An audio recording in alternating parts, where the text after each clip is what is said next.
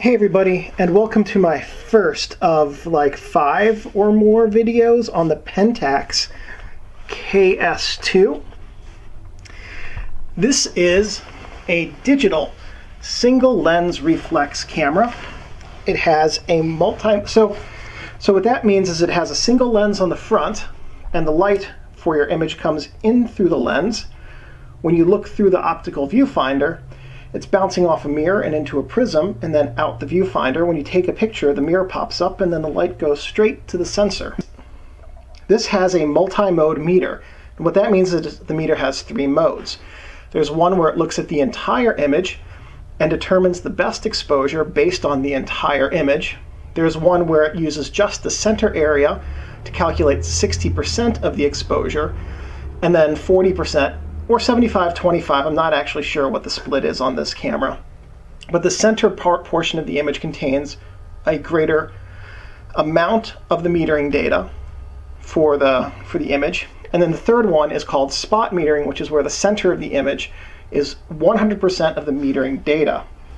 This has shutter speeds of 30 seconds to 1/6000th of a second. The viewfinder magnifies at 0.95x and covers 100% of the frame. What that means is that the image in the viewfinder is 95% of the size that it will be on the sensor, and that what you see in the frame is 100% of what will be in the final image. It has an interchangeable focusing screen with the standard, which includes framing brackets. But there are other options, such as a grid focusing screen, which I'm a huge fan of, and a few others, and I don't know all of them, or any of the others, actually. And this has a flash sync, which is 1/180th of a second. This camera is targeted at the entry-level user market. It's a very user-oriented camera. In terms of the interface, it's very simple to understand, very quick to learn, and very easy to use. And it doesn't have all the intimidating buttons and dials that an advanced level camera will have. Just a nice set of interface elements that allow you to get around the menu system and choose a lot of common functions quickly. The in-camera shake reduction is good for up to 3 stops of shake reduction. On the professional level or advanced level DSLRs from Pentax, that's 4 to 4.5.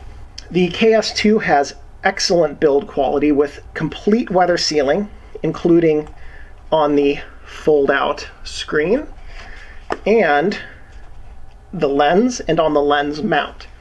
Now, it doesn't mean you can go scuba diving with your camera, but if you're caught out in a rain or a drizzle, it protects your camera against that, protects it against dust, atmospheric dust, things like that. The KS2 is produced by Ricoh Imaging under the brand name of Pentax. It's assembled and built in the Philippines, and it was released in 2015, which is when this video was made, so the production is ongoing. The KS2 was preceded by the KS1, but I am told that the KS1, that this is not a direct extension or replacement of the KS1. It's a little bit KS1, a little bit K50 as well. It's got the weather sealing like the K50. It's got a little bit of the spiffy interface and some of the lighted dials and things like the KS1 had. It is really a very innovative camera, and it seems like, to me, where Pentax is releasing a KS number, they're using the S cameras as sort of a playground to try out new functions, such as Wi-Fi and a flip-out screen. It's being made concurrently with the 645Z K3, K32, and whatever the full-frame camera is going to be called. And it's still in production, so we don't know yet what this will be followed by, but whatever the KS3 is going to be in a couple of years, it will be a fantastic camera, I have no doubt. So if you have your KS2, let's take a look at what all of this stuff is, and we'll go over the features overview. in the subsequent videos, we're going to talk about, so in this video, we're going to look at all of these buttons and dials and talk about what they are. In the subsequent videos, we're going to look at all these buttons and dials and talk about what they do.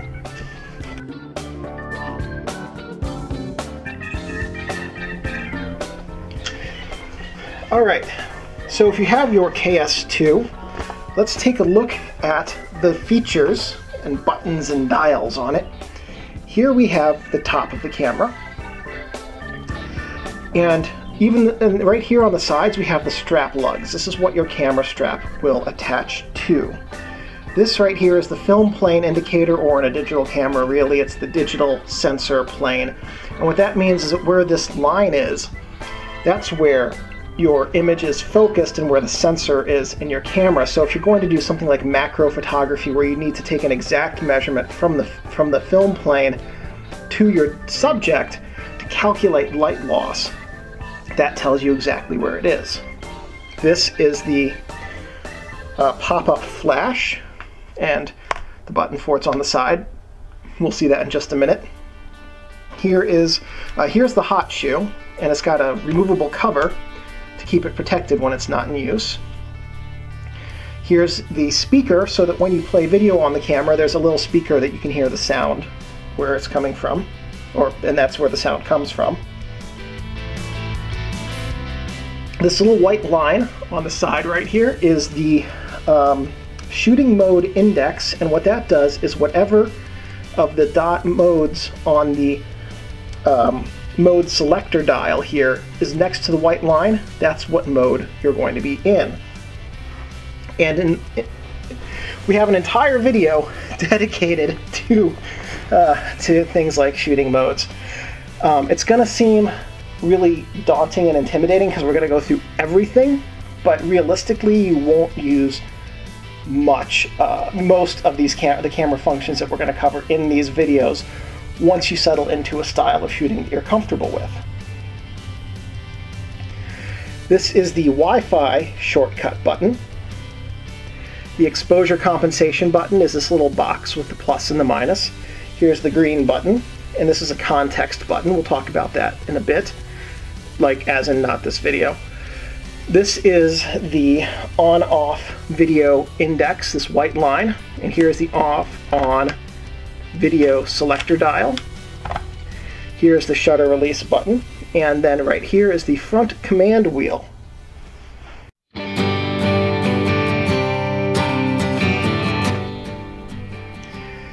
Here we have the self-timer light right here when the self-timer is going, or when you're in remote control mode and you are waiting to trigger so this has two functions, this light.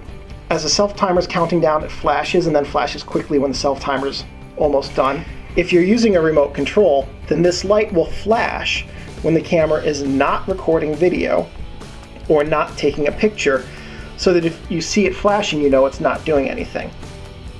And that works because it's easier to see it than not see it. So if you're standing on the other side of a room, or at one point I was recording video, I was about 50 feet away, I could see that the light was or was not flashing and know that I had to go over and get within 10 feet to trigger it with the remote.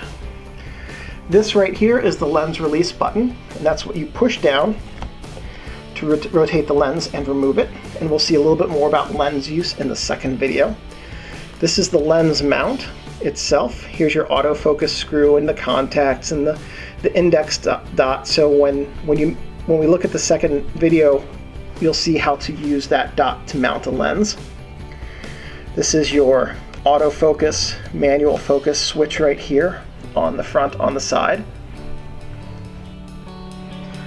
Above the autofocus manual focus is your raw FX button and your flash release button.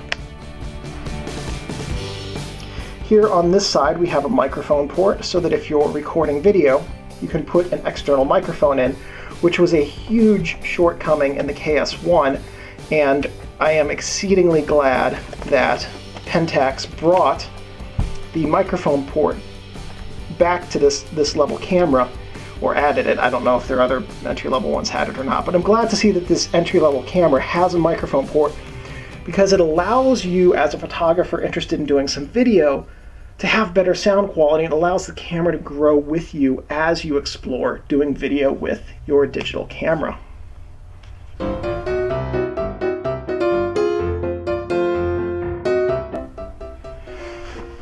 Okay, so here on the camera's back, we have the live view button right over here.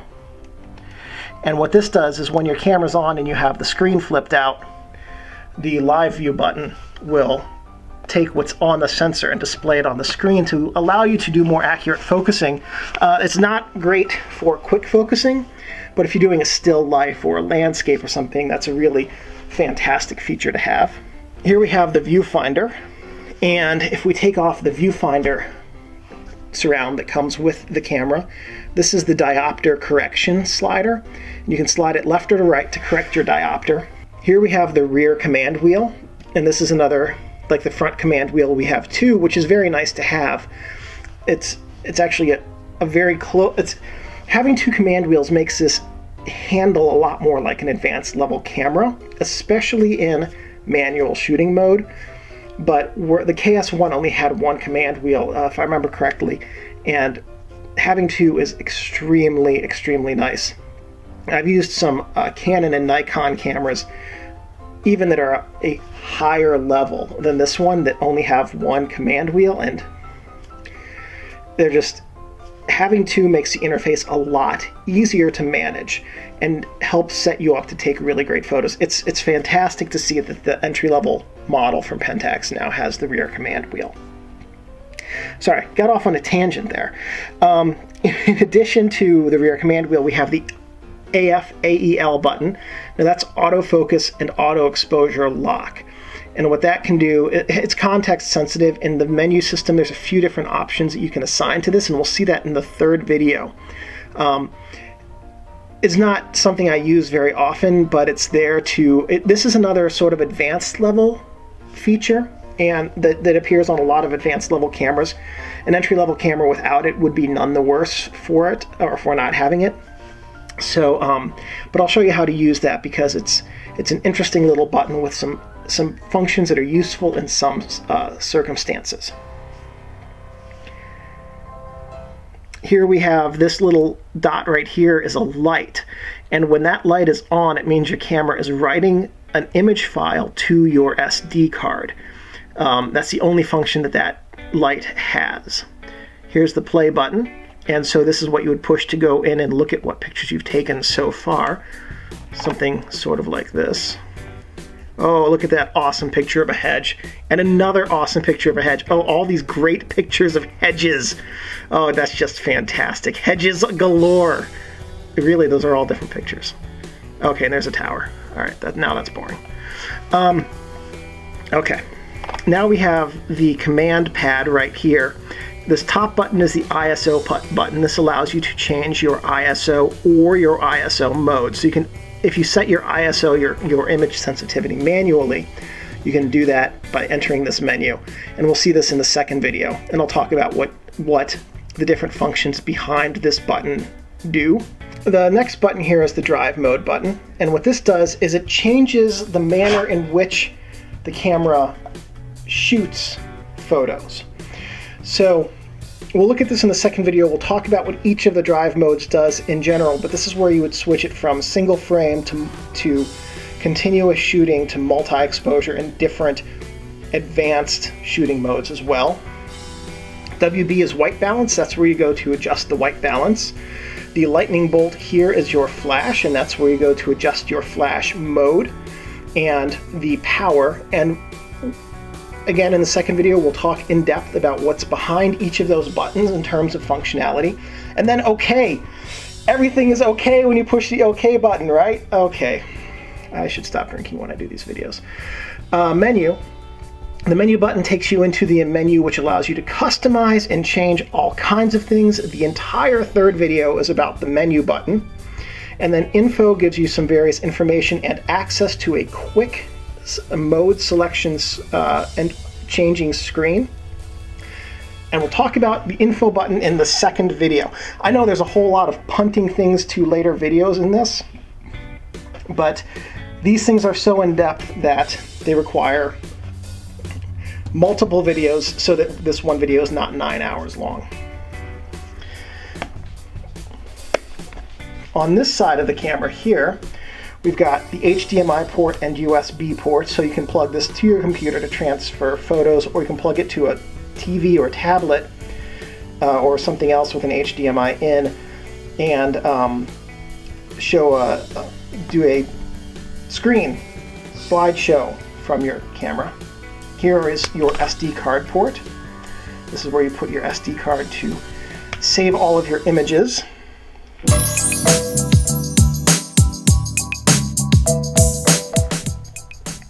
Then on the bottom, here we have your serial number. Whoa, your serial number, right? Whoa. All right, everything's going perfectly today. Here you have your serial number. This is your tripod bushing, some data about stuff. And then over here, this is where your battery goes. And we'll see in the second video how to change the battery, but it's really pretty simple, just like that.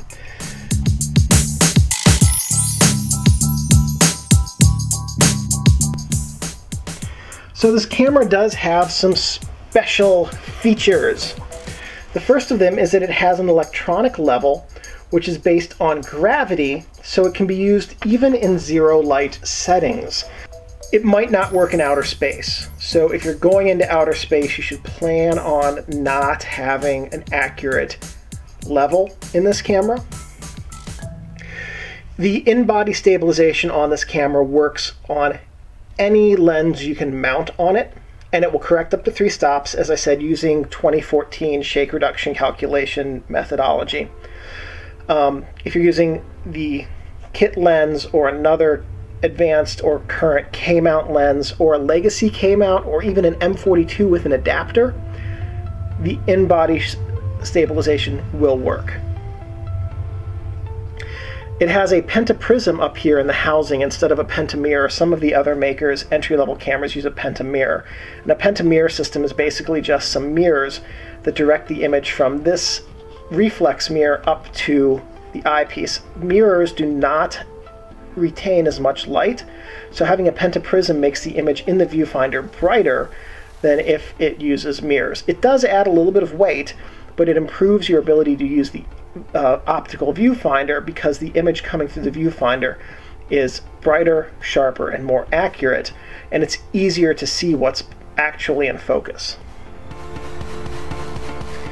It has on camera, or specifically in camera, I guess, technically, since the Wi-Fi is not on top of the camera but is buried somewhere inside of it. It has Wi-Fi. It has Wi-Fi built in. And the Wi-Fi is controlled with this button or with a menu, and we'll see how to use that in the 5th video, which is all about using Wi-Fi with this camera. The in-body Wi-Fi interfaces with an Android app. As of this video's recording, there's no iOS version of that app that I know of, but the Android app is really streamlined, easy to use, and I'll show you how to use the version of that app which is live right now in the 5th video, as well as how to use this Wi-Fi. Understanding that in the future, if you're watching this in 9 years, I'm guessing that the app will have been updated. I sure as heck hope it will have been updated in that time. The KS2 is compatible with this little guy right here, the Astro Tracer unit, the OGPS. This is a little GPS doohickey that attaches to your camera's hot shoe and communicates with the camera. And what it does is it uses your camera's gyroscopes and the GPS coordinates so that you can mount your camera at an alignment, point it at some stars, and the sensor will move with the stars so you can do long-term exposures up to 5 minutes with your camera being stationary tracking stars. Now in practical application, I have managed to get it to go up to 2 minutes without any kind of trailing or blurriness, motion blur.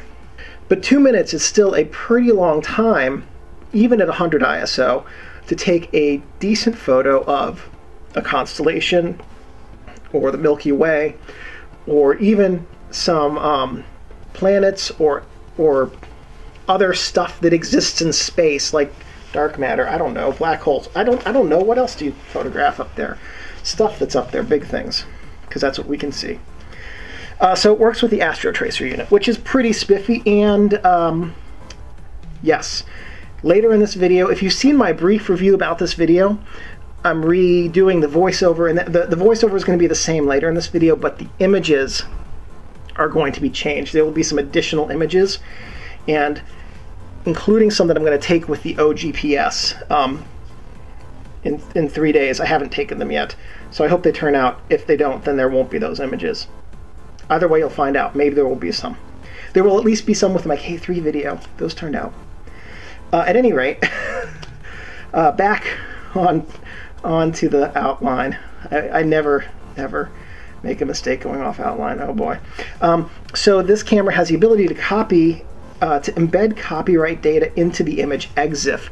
So when this writes a JPEG or a RAW file, JPEGs especially, I don't know how to check it with a RAW file or if it exists, but with JPEGs at least, it creates an EXIF aspect of the JPEG file, which has all kinds of data about the image, time it was taken, date, stuff like that.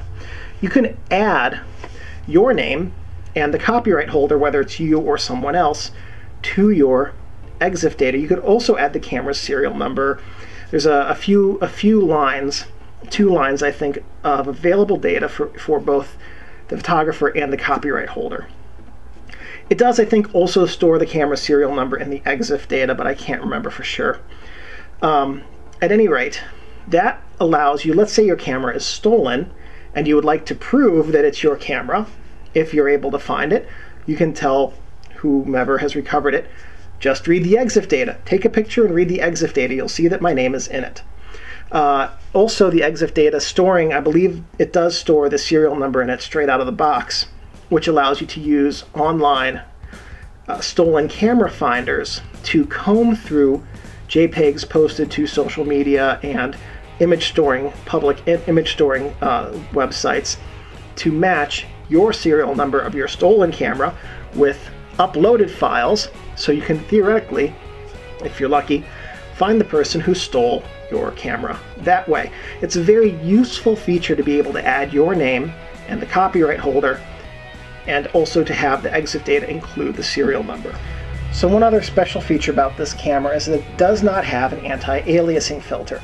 Now, anti-aliasing or AA filters, what they do is they serve to make fabric and other repeating patterns not have interference lines. And they do that by blurring the image.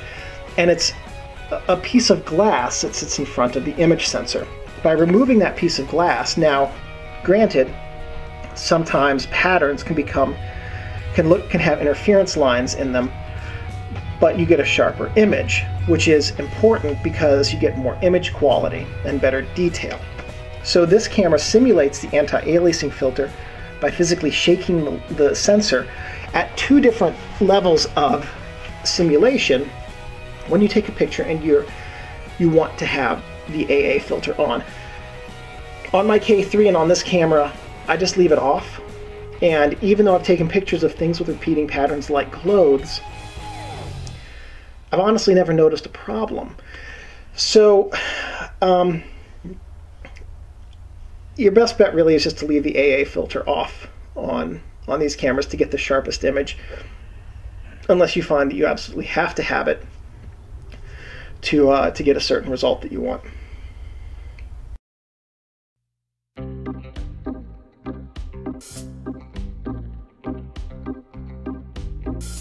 Using the KS2, I felt like Pentax's engineers and designers watched my video on the KS1, took notes on everything about that camera that I disliked, removed all of those features, added everything that I said I wanted, and then added a whole bunch more to it as well. The result is the best entry-level DSLR that I have ever used. The KS2 is so clearly geared towards photographers that I cannot fathom how anyone who uses it, truly uses it and gets to know it, could ever settle for a lesser camera. The KS2 will spoil you for other camera brands. You will just demand too much from your camera. The KS2's capabilities are on par with the Pentax flagship K3. For buying the entry-level KS2, all the photographer sacrifices are a second LCD and some slightly more convenient menu layouts. But that's not to in any way disparage the KS2. This camera is so easy to learn, so capable of taking high-quality images, and so well designed from a user interface perspective that it becomes an easy partner in capturing images. In the time that I had the KS2, I took about 5,000 photos with it. These included astrophotography, sports and action, nature and landscapes, macros, and portraits. In every setting, the KS2 did what I asked, better than I expected it to, and at the end of the shoot seemed to be looking up at me and thinking, wait, we're done already? The biggest, and for me the most important improvement that Pentax made on the KS2 is that this camera sips battery power. On a single battery's charge, I filled a 64GB memory card and still had 1 bar of battery power left. The ergonomics are a huge improvement too. It has some streamlined looks, but returns to a more classic and shapely Pentax form. The grip is marvelous. Everyone who I asked to hold the KS2, my fiance, random people's kids, colleagues, they all said it felt fantastic in their hands. And people who were used to Nikon and Canon DSLRs, oh yeah, they preferred the way the KS2 felt in their hands over the Nikon and Canon bodies to which they were accustomed. This, I think, says more than any flowery accolade can. The other makers' users had camera envy. But Ricoh went beyond simply fixing all that ailed the KS1. They made the KS2 a stunning camera. The Wi-Fi by itself is a stupendous addition. Using the camera from my smartphone makes it a lot easier to get risky shots. For the nature photographer, this is a good way for you to get photos of a venomous snake or to get your camera up close to coyotes feasting on a roadkill deer. Paired with a suitable RC car chassis, the Wi-Fi feature allows you to take those high-risk nature photos that everyone loves and still go home without a scratch. But that's not all it's for. If you like taking photos of rally car races but don't really want to be hit if a car tumbles around a turn, well, the Wi-Fi allows you to take those photos from a safe distance. If you want to photograph a train as it passes and not risk being sucked under it or hit, the Wi-Fi allows you to do that.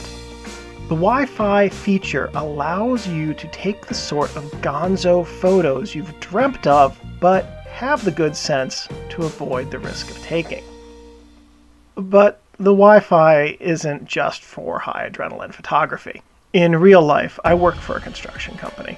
The Wi-Fi paired with a smartphone and data connection could allow high-resolution, highly detailed images of structural concerns, improper construction practices, against design construction, or safety issues to travel to a structural engineer, project manager, or safety officer a mile or 10 time zones away. You can take high-grade photos of your son or daughter scoring a soccer goal and then share the best photos anyone in the stands are taking on Facebook and do it almost as fast as the people who are taking photos with their smartphones. A doctor could take a detailed macro photo or multiple detailed photos of a patient's medical issues and email them immediately to an expert in another state or country, all without interrupting the rest of their appointment with that patient. The Wi-Fi feature on this camera has so many beneficial and creative uses as to defy easy quantification. If you get this camera, you will find a way to use the Wi-Fi, and it will make your experience with this camera better. Is the Wi-Fi perfect? No, not at all. My wish list for a firmware update is that, in the future, the Wi-Fi app could control any shooting mode, including video. Right now, it only controls single-frame shooting. I'd like it if the Wi-Fi app could control multiple bodies at once, but insofar as I know, having only had one KS2 to test, the app can probably only control one camera at a time. Or it would be great if Ricoh added some of those features to the Wi-Fi control only for the APS-C flagships and future full-frame lineup. That would be fine too. Pentax always wades into the pool before they perform a high dive. They can eke more out of the Wi-Fi, and I believe they will. So, who is the KS2's target audience? It's geared toward the entry-level market, but it has all the bells and whistles that will keep intermediate, advanced, and even professional users happy. Sure, it lacks a few of the interface elements of the K3 and K3 II, but it lacks no functionality. From a functional perspective, the KS2 is the K3's peer in every regard.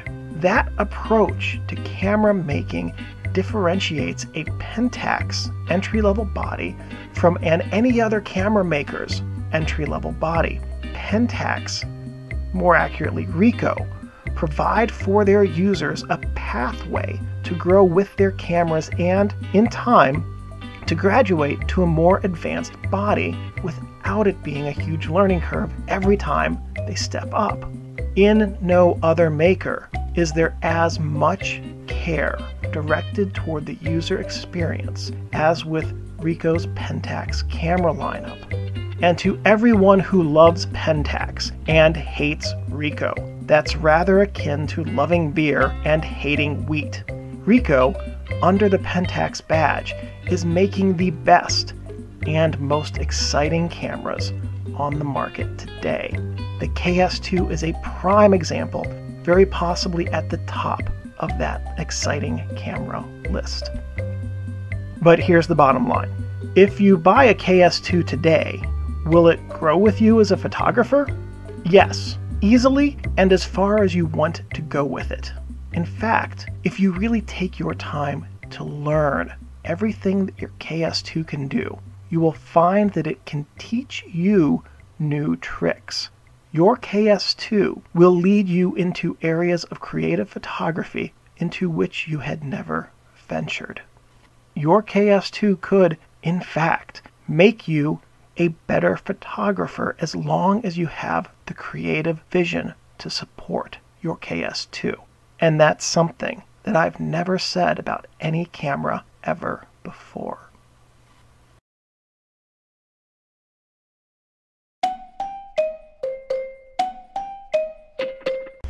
So, a couple of things not to do with your camera. First off, don't touch the mirror. When you take off the lens, you can see a mirror in there. Don't touch it. Don't touch the sensor with your finger. That's a good way to leave a fingerprint on it, which will cause blurriness in all of your photos for the rest of time. You should not do that at all. Don't touch the shutter, because if the shutter closes or opens with your finger on there, or if you get oils on the shutter from your finger, that can ruin it. Don't leave your camera or lenses in your car, because they will get heat or cold damage. Either the oils in your camera or the lens will get thin and get onto moving parts of the camera that they're not supposed to, or the sensor. And that can ruin your image quality and, more importantly, ruin your gear. Likewise, if they get cold and freeze, then the lubricating oils can break down and become gummy, and things won't work the way they're supposed to. Don't store your gear in a plastic bag or box, because moisture will get into it, and fungus will at some point grow on your lenses or on parts of your camera. And that's a really good way to ruin a lens and make a camera smell disgusting. I've gotten a couple mildewy cameras in my life, and oh, whoa, man, opening that box from the eBay guy with that mildewy camera where the mold was growing underneath the camera, oh my goodness, oh. So just don't store them in a plastic camera or bag or box. I actually do. I keep mine in a Pelican case, but I also have a fresh desiccant, a rechargeable desiccant, and that's an okay solution, but you need to have a good, too strong, like too large, an oversized desiccant pack that you can recharge regularly if you're going to keep it inside of a closed plastic container. Don't let your camera get wet. Now, that's true to a point that this is weather sealed. So if you're out in the drizzle or fog or a sandstorm, light sandstorm, you're fine. if you're out in a tornado, it's going to get interesting. I saw an interesting test where somebody had taken one of these KS2s and stood in a fountain for half an hour, one of these fountains where the water's coming in and splashing down on you, and the model was completely soaked and the camera was completely fine. There was some water on the outside of it. They dried it off and they just kept on shooting. That was with the KS2. So the weather sealing on these is really very effective and really good. So I took this out to the ocean. I took one of the KS2s out to the ocean. No problem. Saltwater spray, not a big deal at all. Just cleaned it off the outside of the camera and went on.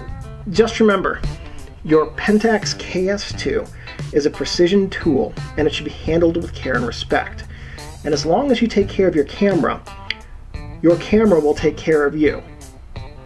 So now I'd like to invite you to leave me a thumbs up if this video was helpful to you. If you have any questions or comments, please leave those below. I'm pretty good about responding fairly quickly. If you have any thoughts or suggestions for future videos, please let me know. In fact, a lot of what my videos are like today is directly because of questions you've asked and suggestions you've made over time, for which I'm very appreciative. And one last thing, thank you guys for watching, and take great photos.